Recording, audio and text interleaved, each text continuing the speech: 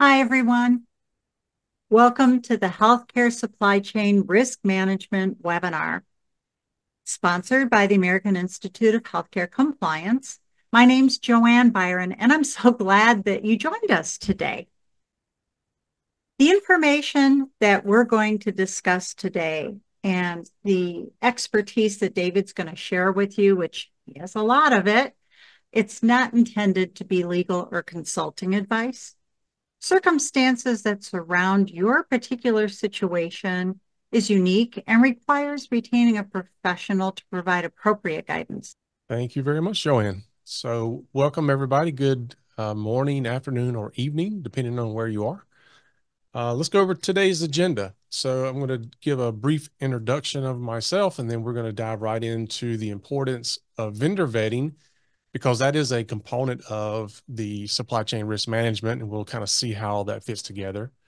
And then we'll talk about those key components of vendor vetting, and I'll go over a few questions that you can ask. And then I'm also going to give you a link at the end that you can go and I got a whole list of questions already made up in a PDF, and you can go download it. You don't have to enter your email address or anything. You just go to the link and download it. So take advantage of that. After that, we'll go over understanding the supply chain risks, and then a high-level overview of how to actually implement a risk management framework. And of course, we can't do a deep dive in an hour, but we can give you a really good overview of what you need to do and how you need to do it. So first of all, my name is David Sims. I am the owner and founder of Security First IT. It's a healthcare IT firm located in the Charlotte, North Carolina metro area, and we have clients all across the United States. Also have a company called HIPAA for MSPs, and we train other IT companies or managed service providers in how to handle HIPAA compliance within their own organization as well as for their clients. I'm also on the HHS 405D cyber working group for the HICP, which is the healthcare industry cybersecurity practices that we publish and put out. And also have a podcast, a weekly podcast called Help Me with HIPAA. So if you are a podcast listener, go check that out. I think you'll like that. And lastly, and most importantly, I'm also a board member for the American Institute, and proud to be that. All right, so let's dive in.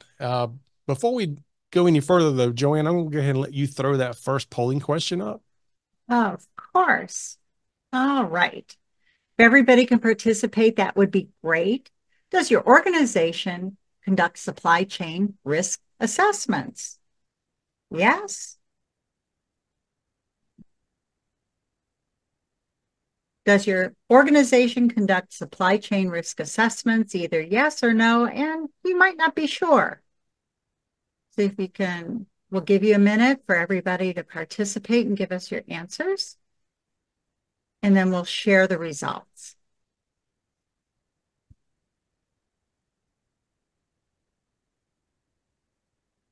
All right, David. Quite a few people, 53%, they're not sure. 13% say no. 34% say yes. Okay, very good. So 34% want to know if they're doing it right, and 13% want to know how to do it at all. So we'll go over that here. And let's talk a little bit about vendor vetting versus supply chain risk management, because they are a little different, because not all vendors are part of your supply chain, and they have to be treated a little bit differently. So when you're going through vendor vetting, one of the things that you're going to do basically is you're going to assess the individual vendor, and there's things that you're going to look at, and we'll go into that deeper in a little bit. Whereas with supply chain risk management, it's more of an ongoing program. So you're identifying the risk that a particular vendor brings, and they are part of that supply chain of your organization. And then you're going to look at how you can manage that risk across the entire organization as well as the entire supply chain. So that's the difference between the two, and they do kind of intertwine. So the importance of vendor vetting, I just went online and I just pulled some recent things that have happened across healthcare here lately. And some of you may have seen some of these. And if you have, then you can let me know in the chat. But a medical transcription service called Perry Johnson and Associates, PJ&A. They disclosed a data breach that happened, and they disclosed it in May, but it actually happened last year in 2023. And as you can see, they disclosed an 8.9 million patient data breach.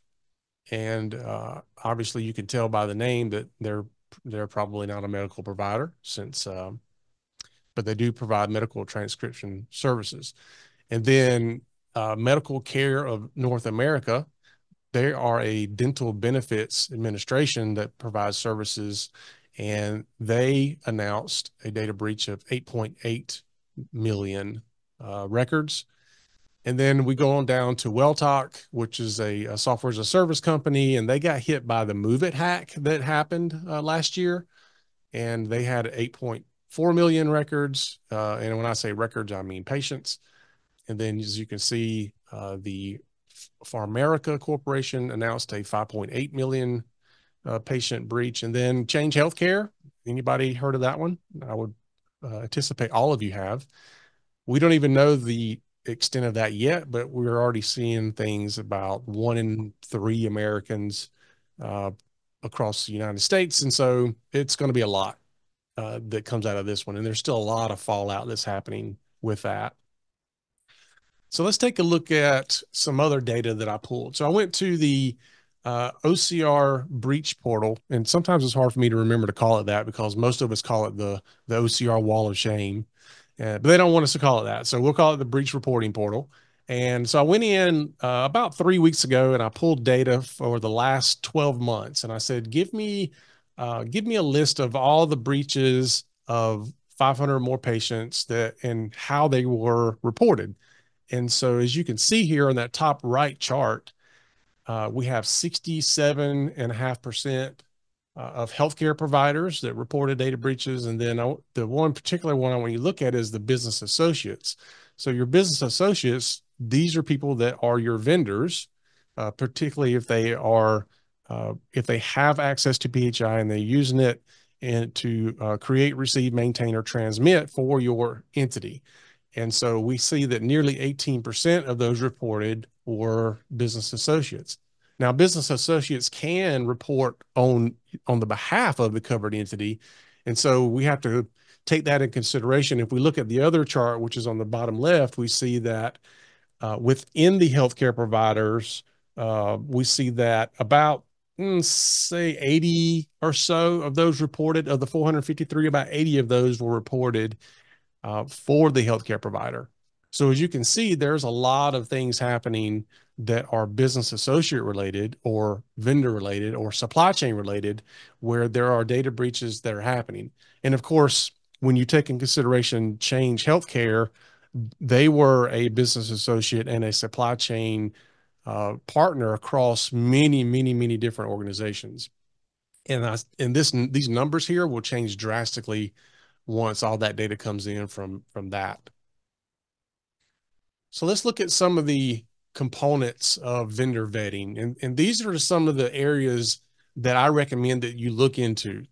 So when you have a vendor that's coming in, one thing I suggest you do is very early on, you go ahead and start vetting that vendor. In fact, until you really have a good idea whether or not they can pass your vetting, it doesn't really matter whether or not you can come to an agreement on a contract at that point, because you don't even know if they're going to be a good fit based on your vetting yet. I also recommend if they're a business associate and you're going to negotiate your business associate agreement, then you might as well do that up front as well. Because I've seen times where organizations have spent a lot of effort to come to an agreement on the terms of a contract and what somebody's going to supply and how much it's going to cost. And then they can't come to an agreement on the business associate agreement. And so they have to either go find another vendor or start all over again. So if you start with these things in the beginning, then you can narrow down sometimes who your vendors need to be. So one thing to look at is compliance. Do they fall under HIPAA? Not all vendors that deal with you will fall under HIPAA, but those that do they even know that? And if they do know that, are they doing the proper things to maintain the compliance that they should have in their organization? And do they know the things that they should be doing for you as well? Particularly on the side of cybersecurity and IT, because there's a lot that goes into being able to do things that that are for the security rule. And if you have an IT vendor, or if you're doing things internally, then you'll have different things that you'll have to do safeguard related for those. So that's a good thing to look at. The other is the data security piece of it. So what are they doing to protect the data that you've entrusted to them? And ask them very specific questions. And we'll go into a few questions in just a minute. So incident response plan, do they have an incident response plan? What are they going to do if something happens? And there's different levels and areas of incident you can look at. So you can look at incident response from like a technical situation. For example, a question might be, what is your organization going to do should you have a successful ransomware attack? And they don't have to give you these super deep details necessarily. You just want to know, do you have a plan? Have you tested your plan? Or are you just going to try to wing it if something happens? You can ask about incident response plans for things like extended power outages or some type of regional disaster. Maybe it's an earthquake or tornado, depending on where you live. Do you have incident response plans for those? And all these different questions are just giving you some idea of the maturity level of this vendor to be able to not become a bigger risk for your organization. So BCDR stands for Business Continuity and Disaster Recovery.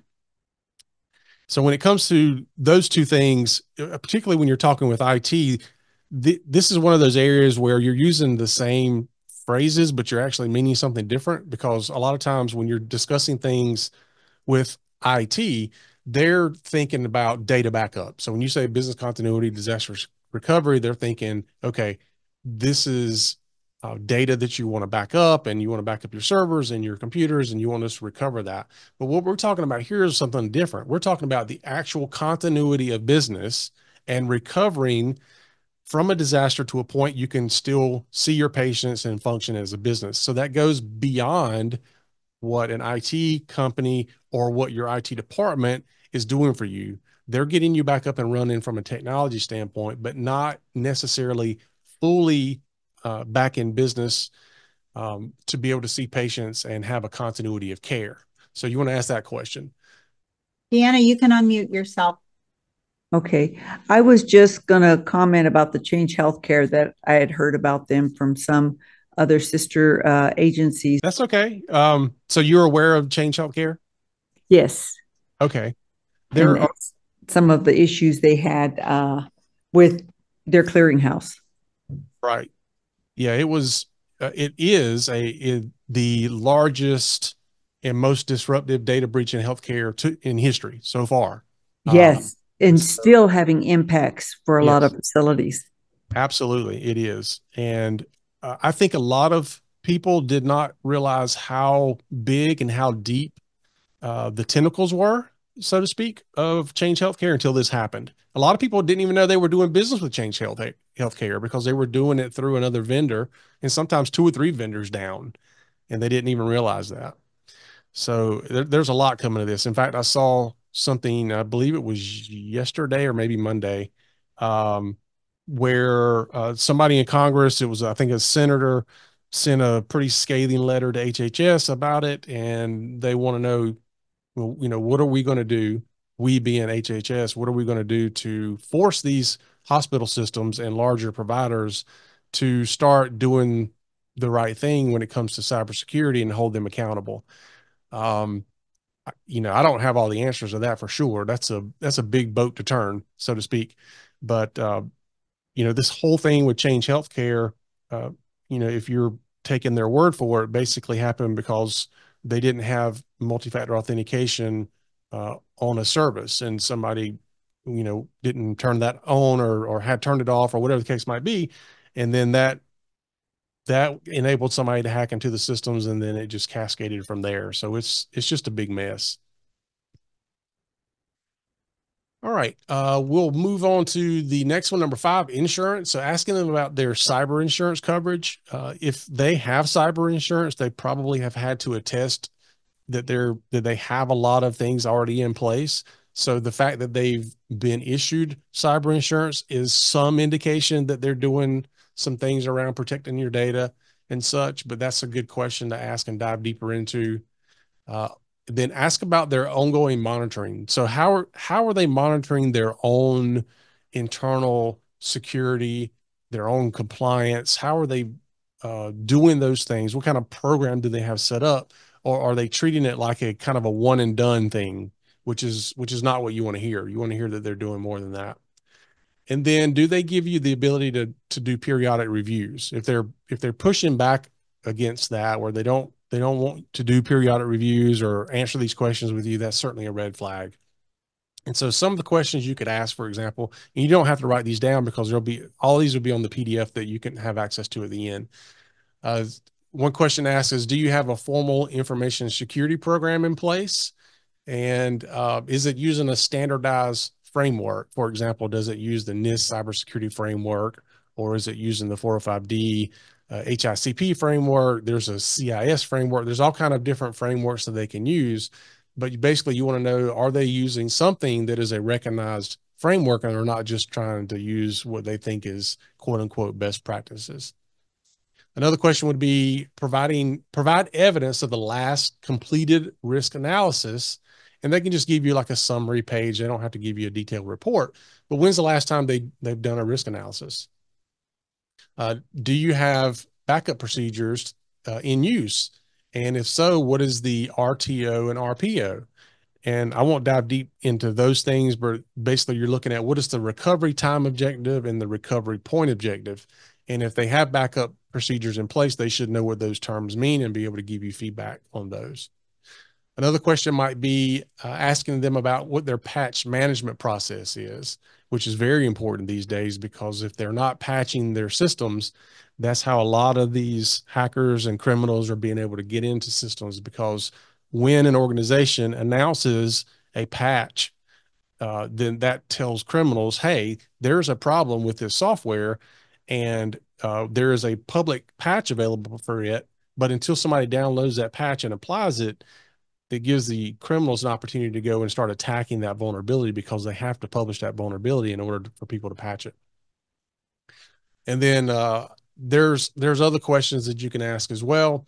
And but I'll move on to the next slide, and just know again that these questions and many more will be available in that PDF. David, this is a good time for us to do the second polling question. Yeah, let's jump into that one. Okay. All right. Has your organization suffered through a cyber incident causing a disruption in patient care in the past year? Yes. Yes, more than once. No, or not that you're aware of.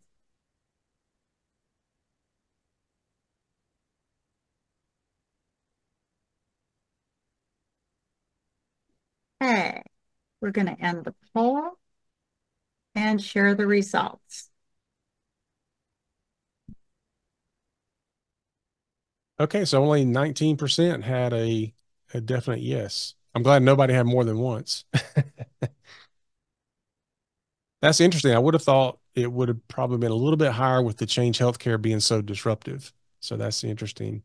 Because I've had some people say that they had patients that couldn't get prescriptions, and so that was disruptive in that way. So their patient care was disrupted. Even though they could still see patients, they couldn't give prescriptions out. So, but that's good. All right, so let's talk about supply chain risk management. And now we're going to get into going to kind of shift focus away from just specific vendor vetting and get into the overall framework of what supply chain risk management looks like. And this is a 30,000-foot view, and we'll dive in as deep as we can given the time that we have. But I did go on the internet again, and I pulled some recent headlines, and some of you probably are familiar with some of these, but these are very recent. So we have supply chain shortages impacts patient care and provider workflows. I'm sure a lot of you probably experienced some of that, particularly in the height of COVID during 2020, 2021. Hospitals face mounting shortages of essential medical supplies. In the face of national drug shortage, U.S. must bolster supply chains. Surge in supply chain shortages disrupting hospital operations. And then lastly, the AMA, 80% of docs have lost revenue amid disruptions. from Change Healthcare cyber attack. This article is why I thought that percentage would have been a lot higher in the poll, because of the 80% of docs had lost revenue. And unfortunately, we've even seen some practices go out of business during that because they couldn't get revenue in fast enough and they couldn't make payroll. So it's been bad. Okay, so let's take a look at what it looks like overall. We're going to dive into each one of these, but this is what the risk management process looks like if you were to map it out. And I'm pulling all this information from what's called HICSCRIM. So that's HICSCRIM, which is see if I can get it right now, the Health Information Cybersecurity Supply Chain Risk Management Guide, version 2. There we go. And so if you Google that HICSCRIM, then you'll be able to find this guide that I'm talking about, and it's put out by the Health Sector Council, and it's freely available, and it goes through everything that we'll be talking about today. And so we'll dive into this a little bit. So the first thing we want to do when we are building this framework is we want to define who the suppliers are, and we want to understand what the key risks that those suppliers bring to our organization. And so we'll start by defining what those risks are, and we'll look at each one of these. So we'll start with the operational risk. So from an operational risk, we're looking at what are the risks that can impact our day-to-day operations. And then we want to look at safety risks, and that could be safety to patients, it could be safety to employees, contractors, et cetera. Another risk would be the competitive risk of your organization. So things like intellectual property, trade secrets, any kind of go-to-market plans, those things are important because they can impact your ability to achieve your organizational goals. Next, we want to look at the quality risk. And so this can be quality of care, it can be quality of a product, quality of a service. Those things could be sabotaged, and those things can impact your quality of care in the services that your organization provides. Next, the reputational risk. So we all have reputational damage that can happen should something happen. Certainly when you have a data breach in your organization, there's a lot of fallout that can happen reputationally. And so it can impact the business. It can cause loss of customers and patients. It can cause loss of business partners, public confidence, and your perceived image of your organization. All those things can be impacted. Next, we have the compliance risk. And so you have obviously compliance failures that can happen that can result in losses of revenue, legal penalties if you can't comply with those laws and regulations. And it's more than just HIPAA. There are other regulations that can come into play, and you have state and federal regulations that you have to abide by depending on the organization. And so all these things are highly dependent on each and individual organization, which is why we can't dive deep into anything really specific going through this, but just know that your organization might be different from somebody else's who's on the webinar. You have secondary risk. That can be risk that another business partner brings in, or a business associate kind of brings into the mix. And then lastly, we have the geopolitical risk. So when things are unstable, or they have trade barriers or tax barriers or any kind of things happening that are geopolitical, it could be within the United States or other parts of the world. Those things can bring risk as well. One thing to look at that kind of hits home for me in the IT world is that we have a lot of vendors that outsource to places like the Philippines and India and sometimes Venezuela and stuff like that. And so any kind of geopolitical things that are happening, I'm always concerned about how that might ripple throughout our industry. And so those are the things that you want to look for there. And once you've defined what those risks are and you understand those risks, the next thing you want to do is you want to set the tone of the communication for who is going to be in charge of this. And so you want to align with the vision, the goals, and what your milestones and metrics are for that so that you can have hopefully somebody within the leadership of your organization can come in and take ownership of this, because if it's not something that leadership gets behind, it's going to be very, very difficult for you to get any traction on this. So that's why that's very necessary. And once you have those key areas, the next thing we want to do is we want to understand what I call it, what our treatment options are. And because anytime we have a risk, we do have options of what we do with those risks and how we decide to deal with those. And so here's a few options that we have. We have the ability to either mitigate the risk, so we can implement some type of compensating control to make sure that we have done everything we can to bring that risk down. We can transfer the risk, and that can be something like, for example, cyber insurance, some type of third-party vendor we might be able to transfer that to. But let me caution you, though, you can't always transfer risk, even though you might think you are. And the reason I say that is I had a recent conversation with somebody, and they were talking about a ransomware attack. And the gentleman made a comment that, well, we hired your organization to transfer that risk to. And I said, well, let's think about that for a second.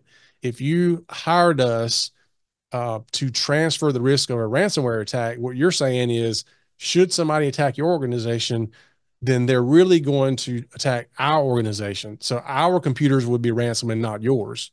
And he said, well, it doesn't really work that way, does it? And I said, no, it does not. I said, you can hire us to help mitigate those risks down to an acceptable level, but you can't transfer that risk over to us. Now, in some cases, you can do it. Like, for example, with cyber insurance, you can transfer the financial risk of, say, for example, breach notification.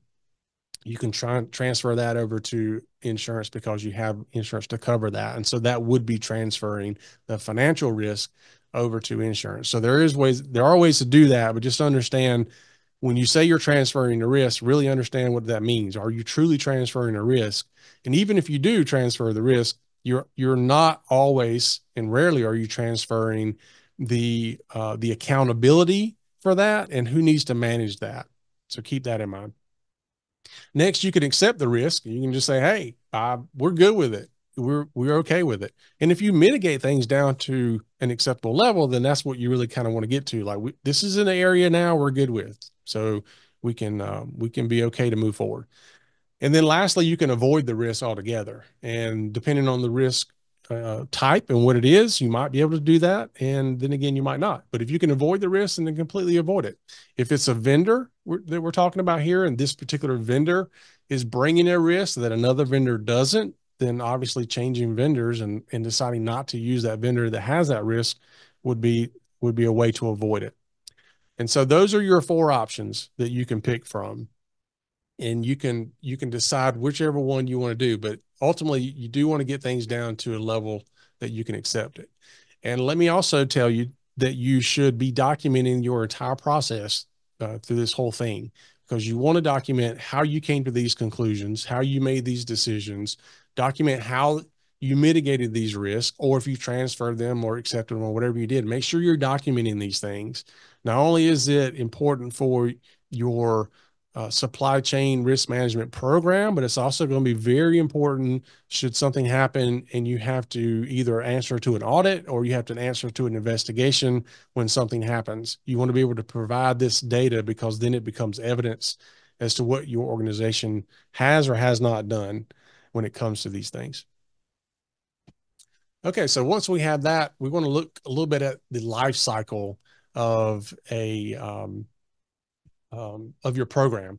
So the life cycle would be when you decide that you're going to have a supply risk management platform or a program in your business. You want to understand how it functions and how it should be set up and structured within your organization. So we'll take the top right corner first. In that quadrant, we'll start with the people, because it's always all about the people. So it's the people. So when it comes to that, I mentioned this earlier, but we want to make sure that you do assign someone in leadership or someone on the executive team to really sponsor this effort, to get behind it and push it. And that's how you're going to get the best traction for your supply chain risk management program.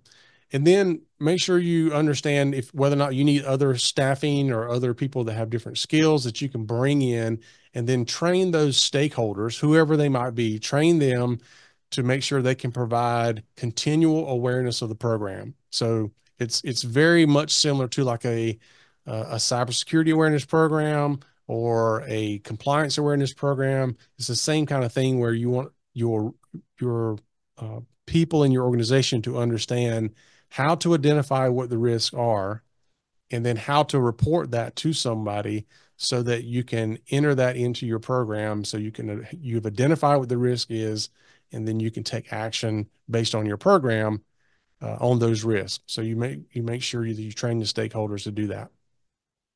The next, in the bottom right-hand quadrant, we have process.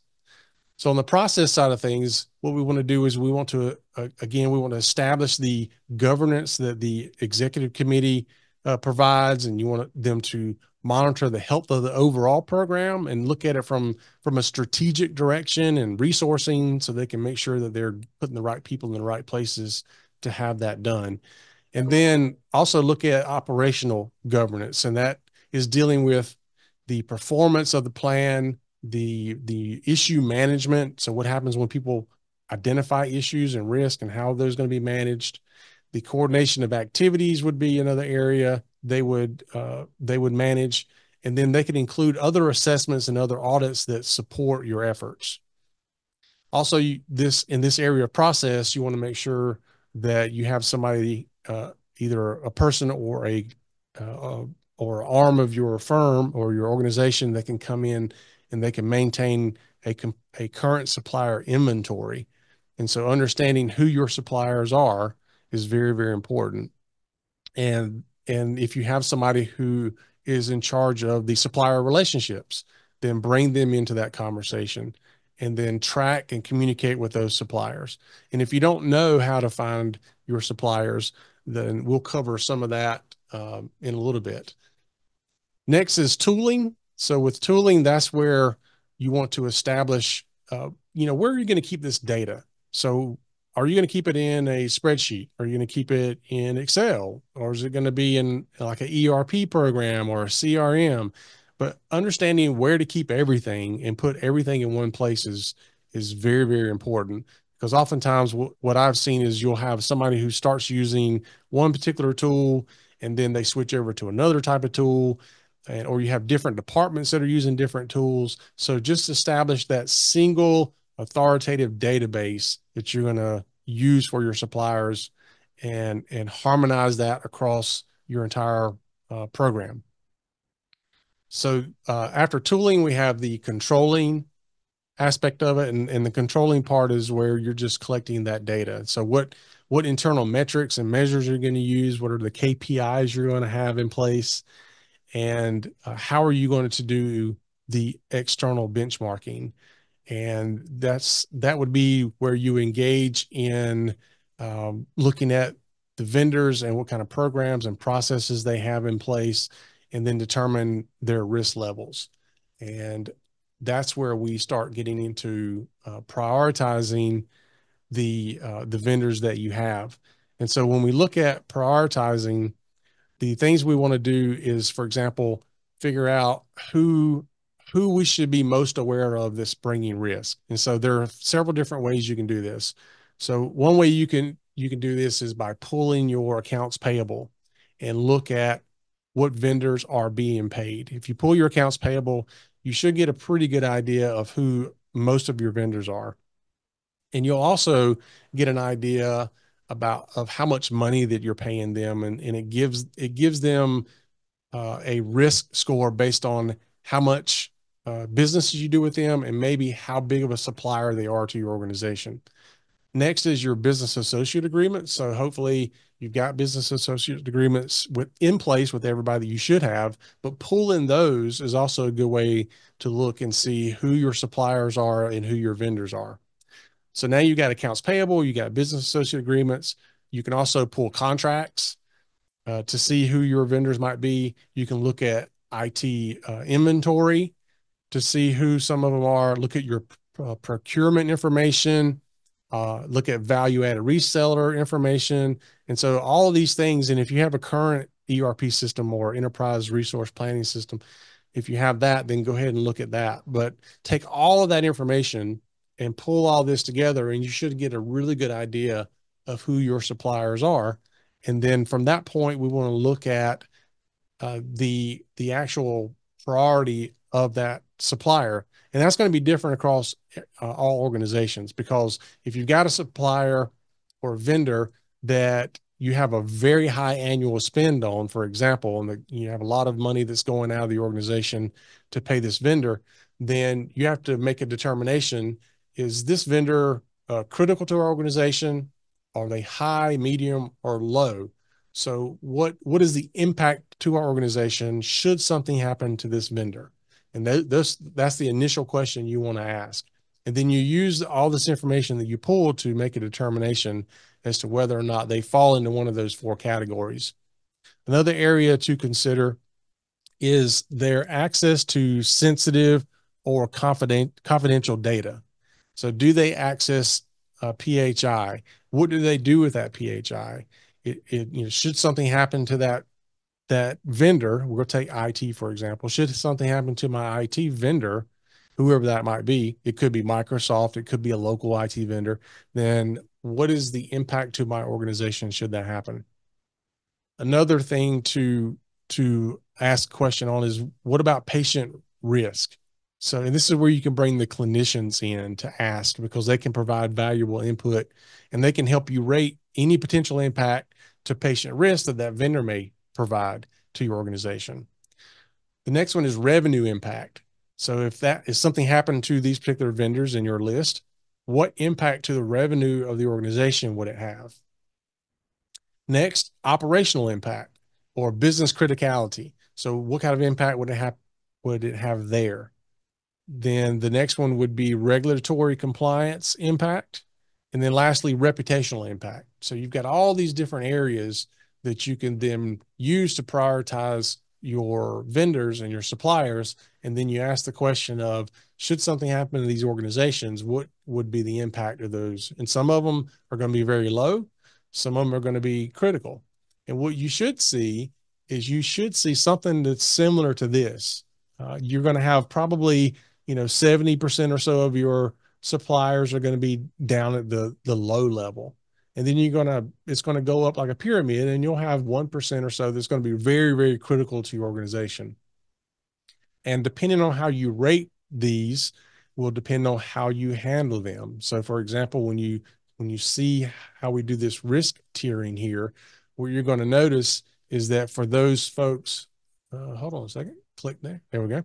For those folks that are on the bottom, you notice that it's basically saying that you can do a self attestation with them, and then you can just be aware that they're out there, but they have very low impact to your organization, so you're not too worried about them. And then as you go up, you see that there's more and more work that you have to do to make sure that you are assessing them properly and that you stay in touch with them as far as how they're doing in their own program, and making sure that they're keeping their risk to your organization as low as possible. And then you see on the high side, you see that you want to ensure their security posture, and you want to continuously communicate and do risk updates with that organization, because they have a massive impact to your organization should something happen. And so that's how you want to tier your suppliers and your vendors, to make sure that you understand the risk that they bring to your organization. Because if you don't understand the risk level they bring to your organization, you treat everybody the same, and it's not going to work out very well for you, because you want to know who the people that you need to pay the most attention to. So when it comes to a risk assessment, here are multiple ways that you can look at that and engage whether or not they bring a certain level of risk to your organization. So one would be through the cybersecurity policies and awareness. So do they have those things in place? And a lot of this stuff, if you you may or may not recognize this, but a lot of this is coming through the 405D HICP framework. So it kind of maps over to that. Asset change or asset and change management is extremely important. I see a lot of data breaches that actually happen because this area is not being well taken care of. So with asset and change management, the area that I see here that is most concerning is when there are software and or hardware that is not decommissioned properly. And so assets being devices and computers and such, they're not properly disposed of. And so these things end up in all kind of areas. I've seen them for sale on eBay. I've seen them in local stores even. Years ago, I had a client that was retiring, and I called the doctor up and I said, I know that you're retiring in another month and you're going to be closing your private practice down, and I need to schedule a time to come in and properly decommission your computers, and let's do a secure data wipe on them and make sure all that PHI is completely destroyed or backed up so that you can store that somewhere. And unfortunately, his response to me was, I donated those to Goodwill already. So yeah, not good, but that's a good example of how the access management can be very critical. With access control, this is where we're discussing who has access to what. So if you're not controlling access to data properly, you can definitely have a misuse of information or access to information that you shouldn't have. Network security, this is becoming a bigger challenge, especially since COVID happened, because people have started working from home a lot more, and it is very difficult, if not impossible, to have network security that covers people everywhere they go. And so that's why the next one, which is endpoint protection, is so important.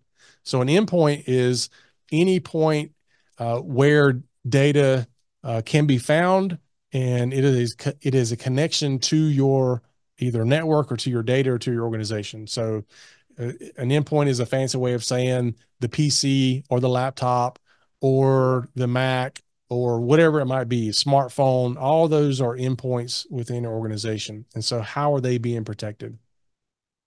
The next one I would argue is one of the most important, and the one I don't see a lot of people spending a lot of resources on yet, which is email protection, which is crazy in a way because more than 80% of successful cybersecurity attacks or cyber attacks and data breaches even come through email. So they come through phishing, email, and other types of attacks, and they all come through email.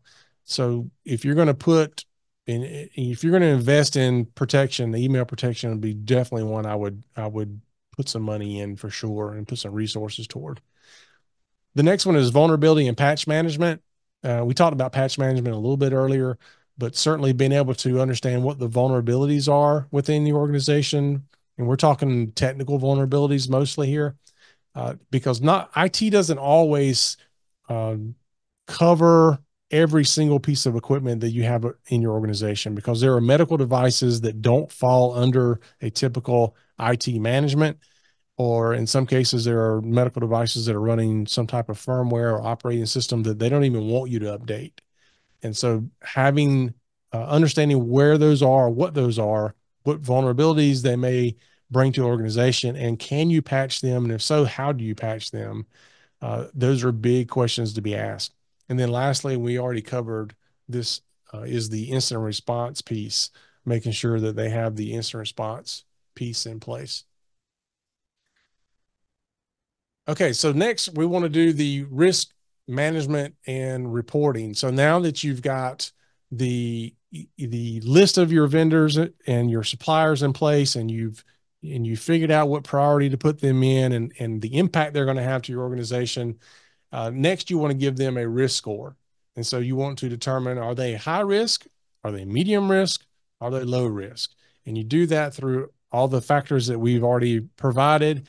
And after you've done that, you need to figure out, okay, now that we've got these, we understand that these vendors are high, medium, or low risk. Now we're back to our four options again. Are we going to accept the risk that this vendor provides or this supplier provides? Are we going to mitigate it and try to work with that vendor to get those risks down? Do we transfer that, or can we avoid it altogether? So you're back to the same four questions you need to ask yourself about which ones that you want to be able to accept within your organization. And you do that for every single supplier that you have. And then lastly, what you'll do after you've done that is you have to decide which of your vendors and suppliers are going to have an ongoing due diligence. And for those who are more critical to your organization, you should certainly do these at least annually. So you want to go back to them and ask questions about what are they doing for their own internal risk management. And there are a lot of folks right now that are implementing AI across their organization. They're implementing AI within software. And so even though you may have talked to some of these vendors as recently as a year ago, they may not have been doing some of these things with AI that they're doing now. So now they're bringing even more risk to their organization by using AI, and in turn bring risk to your organization. So you have to understand what that looks like. Just yesterday, I saw someone posting online that they were a doctor and they worked for an organization, and they didn't give the name, but they were basically bragging about how much they use AI and specifically ChatGPT. And the doctor went on to say how he was feeding all this patient information into ChatGPT, and it was giving him back all this data and these results by comparing and contrasting things, which is great. But the problem is he doesn't have a business associate agreement with ChatGPT folks.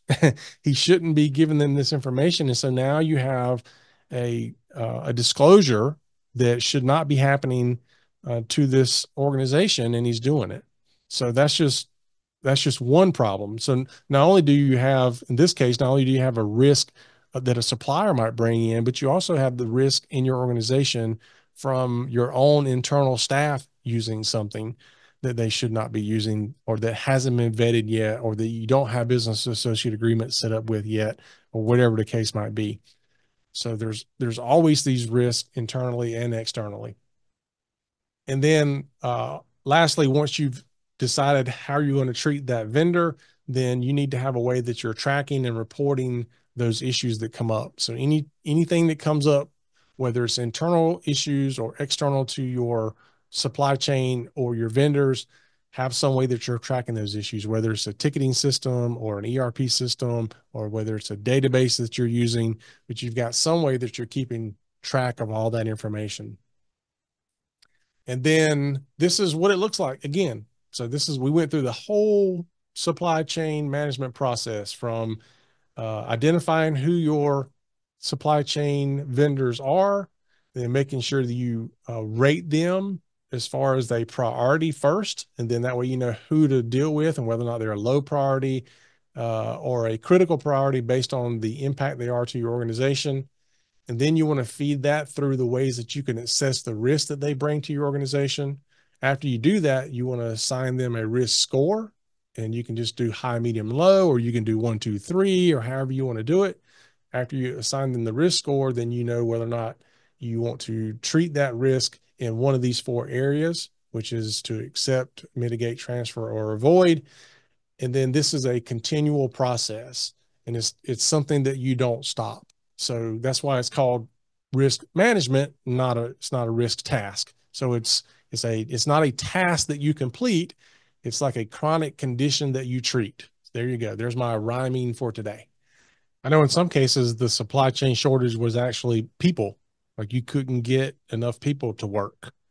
And so that's an impact to an organization as well, because that certainly impacts patient care and customer service and all these other things when you don't have enough bodies in the room. All right, so let's recap real quick. So understand that vendors do bring risks, and people that are part of your supply chain, organizations that are part of your supply chain, they also bring risk. Risk, they do equal patient care and safety issues. And then, as I mentioned, risk is not a problem that you solve, it's a problem that you manage. Therefore, having a risk management program is an absolute must in any organization, not just healthcare, but we certainly need that in healthcare as well. And as I promised, if you want to get that free vendor vetting PDF, you can go to that URL there, securityfirstit.com/vendor. It's not going to ask you for your email address or anything. So you just go there and you'll be able to download that PDF, and it's going to give you several pages of questions that you can ask to help you vet your vendors. So if anybody wants to reach out to me, that's my contact information there.